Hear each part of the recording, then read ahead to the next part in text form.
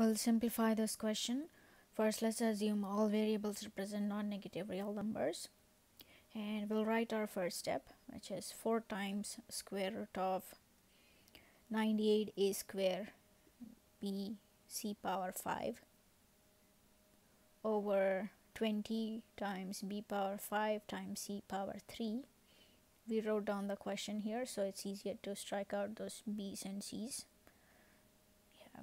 And now we have 4 times square root of, we are left with 98a square and c square over 20b power 4.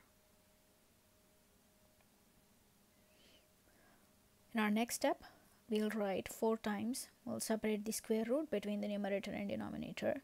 So that's 4 times square root of, we can split 98 to 49 times 2 times, we have a square times c square over square root of, we can write 20 as 4 times 5, and we also have b power 4. And yeah, let's write 4 times, we'll separate square root between all those terms now.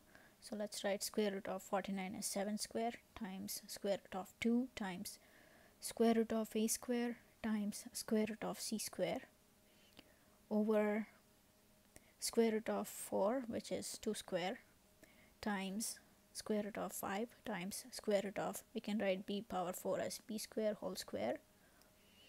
Now we have 4 times, we'll strike out square and square root, so we are left with 7 times root 2 times, since it's a variable, we'll put that under modulus of a times modulus of c over 2 times root 5 times, we'll put this under modulus, so that's modulus of b square equals, we are now left with 14 root 2 times ac over root 5 b square.